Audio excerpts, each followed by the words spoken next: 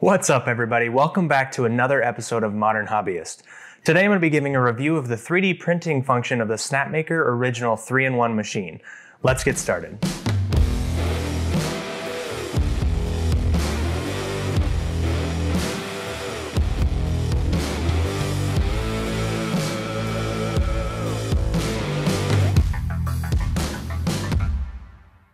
Welcome back everybody, I'm Charlie with Modern Hobbyist. Before we get started, make sure to subscribe to my channel and click that bell icon so you get notified every time I upload a new video. I also want to give a huge shout out to Snapmaker for sending me this machine to review. I couldn't make this video otherwise, so huge thank you to the people over at Snapmaker. If you've never heard of Snapmaker before, they're a company that got its start on Kickstarter with their original 3-in-1 3D printing, CNC routing, and laser engraving machine. The Snapmaker original became the third most funded technology project on Kickstarter at the time after it raised $2.2 million in just 45 days. Since then, that record has been surpassed by several new projects, and one of those projects is the Snapmaker 2.0 3-in-1 3D printer, which is currently sitting at the top of the leaderboard with a total of $7.8 million raised in just 30 days. With numbers like that, it's hard not to have high expectations for this machine and its successor, so I'm incredibly excited to give this one a thorough review.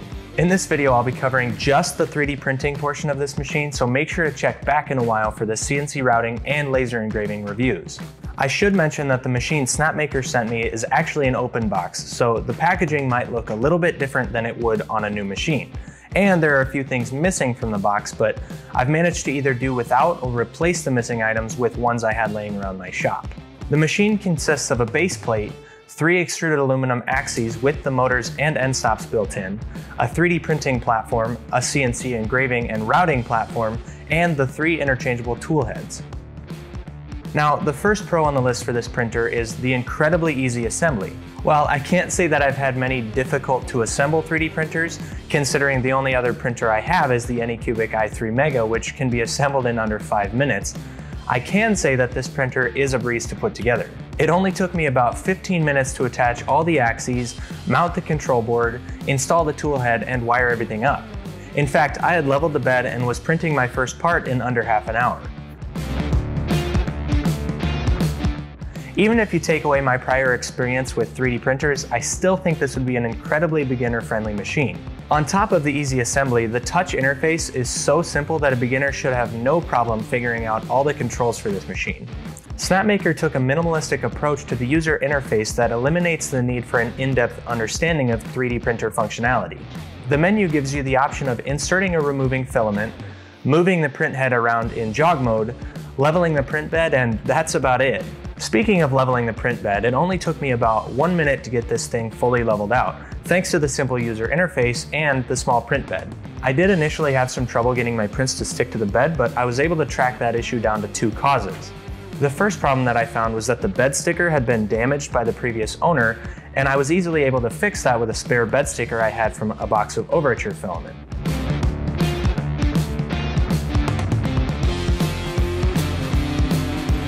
Second, the nozzle didn't seem to be getting close enough to the bed when the print started, causing the filament to curl up around the nozzle rather than sticking to the bed. Normally when I level a print bed, I use a regular piece of A4 printer paper and I adjust the nozzle height until it's just barely scratching on the paper.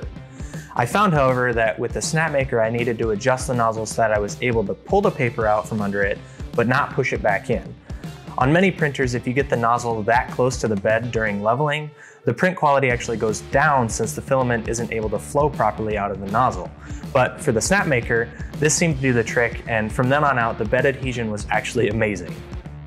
So after I got the bed adhesion down, I decided to do some benchmark tests to see how well this thing can actually print, and I was honestly blown away. All of the tests were sliced with Lubin, which is the software provided by Snapmaker for controlling this machine, and they were all sliced using the default PLA settings at normal quality.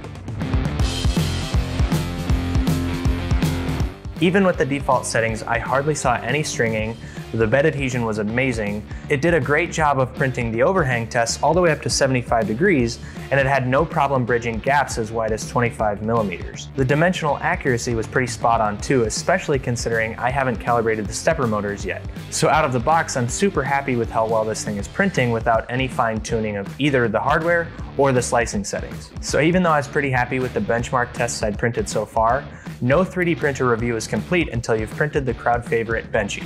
Unsurprisingly, the results turned out just as great for Benchy as it did for the other test prints. So with that obligatory print out of the way, the last thing to do was test this printer with some other filaments. I repeated the same test prints with ABS and PETG, and the results were just as great.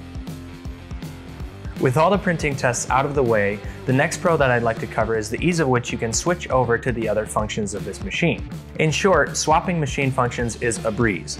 With only a single RJ45 connector and 4 socket cap screws holding the tool head on, and 4 thumb screws holding the build plate on, in a matter of minutes you can go from engraving something with the laser to 3D printing another Benchy.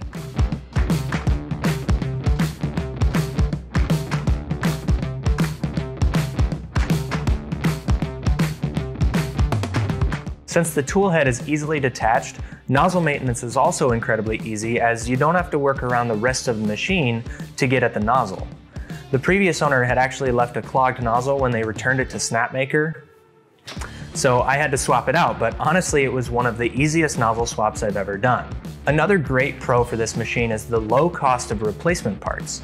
Since it's made from easy to obtain materials such as aluminum extrusion for the axes, replacement parts and upgrades are actually super affordable. For example, there's a Z-axis extension module you can buy for only $99, and the replacement print platform is only $29. Snapmaker also sells an enclosure for this machine, and I'm hoping to get a chance to try that out in the future. Another pro for this printer, and really the machine in general, is the open source software that comes with it. Lubin is the 3-in-1 software provided by Snapmaker for preparing the G-code, CNC routing, and laser engraving files for this machine, and it is actually surprisingly capable. Even if you have no prior experience with either of the 3 functions of this machine, Lubin makes it incredibly easy to import your models and prepare them for the machine. With Lubin, you can either export your prepared files to a USB drive, or you can connect directly to your machine with a provided USB cable, which allows you to send commands directly to your machine. Lubin also has an integrated command line so you can view the responses from your machine. I usually use Ultimaker Cura to slice my files, and Cura also allows you to send commands to your printer, but you can't view the response. The last pro that I want to mention is something that I actually thought was going to be a downside of this printer, which is the build volume.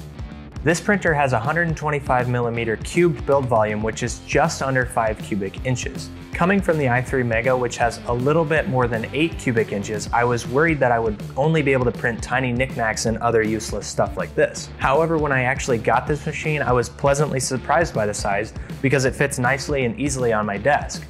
It also means that if I were to get the enclosure, it wouldn't take up nearly as much space as my current enclosure, which would quickly make my workshop feel way too cramped. So if you're limited in space, but you want to get into 3D printing, CNC routing, and laser engraving, the Snapmaker is definitely the best option for you. But if you're just looking for a 3D printer, then the small build volume would definitely be a downside, especially since there are much cheaper yet bigger 3D printers available.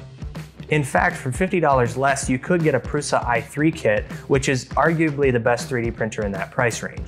However, that's not necessarily a fair comparison, since the Snapmaker is the only machine you would need for a fully functioning rapid prototyping shop. Now, despite my previous comments on the software, I didn't love how tightly tied this machine is to Lubin. Even though Lubin is an incredibly capable bit of software and it's great for beginners, it definitely has limitations when it comes to slicing options. For example, when trying to print some thin features on one of my models, I couldn't actually get Lubin to slice anything that small. I tried slicing with Cura instead, but it didn't go very well. For some reason, it would try to print a few millimeters above the bed no matter how many times I calibrated the machine. To fix this, I ended up having to install a Zheight plugin for Cura just so that I could get the print to stick to the bed. And in the end, I think Lubin is trying to accomplish too much by being a 3-in-1 software that it sacrifices slicing quality and functionality when compared to dedicated slicers like Cura. Another downside I found with this machine is that the X-axis would slide down as I was trying to swap out the tool head. Since you're supposed to power the machine off to replace the tool head, the motors didn't have enough passive resistance to hold up the weight of the gantry assembly, which made it kind of difficult to swap things out. This wasn't a huge deal as long as I made sure not to put too much down pressure as I was working on it. The last con that I could find with this machine as far as 3D printing goes is the lack of functionality from the touchscreen. Like I mentioned before, Snapmaker took a very simplistic approach to the user interface, which I think is great in so many ways. On the other hand, I have a fair bit of experience working with 3D printers already, so I felt like I was limited by the touch interface. One quick example of functionality that I thought was missing is the inability to set the temperature of the nozzle or the heated bed. You can heat the nozzle up to swap out the filament, but other than that, there isn't a way to set the temperature from the touchscreen. I normally like to level the build plate while the nozzle and the heated bed are at printing temperature, but this isn't a huge deal because you only need to do that for glass beds, since glass beds can kind of change shape as they heat up. Furthermore, if you connect your printer to Lubin, you'll be able to control the printer to do anything you need, so the limited touch UI is just a minor inconvenience. All in all, this is an incredibly impressive machine. Honestly, I was expecting to see some reduction in print quality given the fact that this is a 3-in-1 machine, but I was blown away. In the future, I hope that Snapmaker reduces the dependency on Lubin for this machine, especially for the 3D printing functionality, because there are more advanced slicers like Cura or Prusa Slicer that many people would like to use with this machine. With that in mind, I don't want to knock Lubin too much because I was very impressed with its simplicity when it came to the routing and engraving workflow, but I'll cover that in more detail in the upcoming videos for this machine. In the end, I'm definitely impressed with the 3D printing capabilities of the Snapmaker original 3-in-1 machine, and I think Snapmaker would be a worthy addition to any workshop. Like I mentioned, in the future I'll be covering the other abilities of this machine in more detail, but I wanted to break it up so I could give each functionality a thorough review. If you liked this video, check out my Patreon page and consider supporting my channel so I can keep making awesome videos like this. Also, don't forget to smash that like button and subscribe so you don't miss any of my future videos, and let me know what you thought of this video in the comments below. Otherwise, that's all for this one. Thanks for watching, and I'll see you guys in the next one.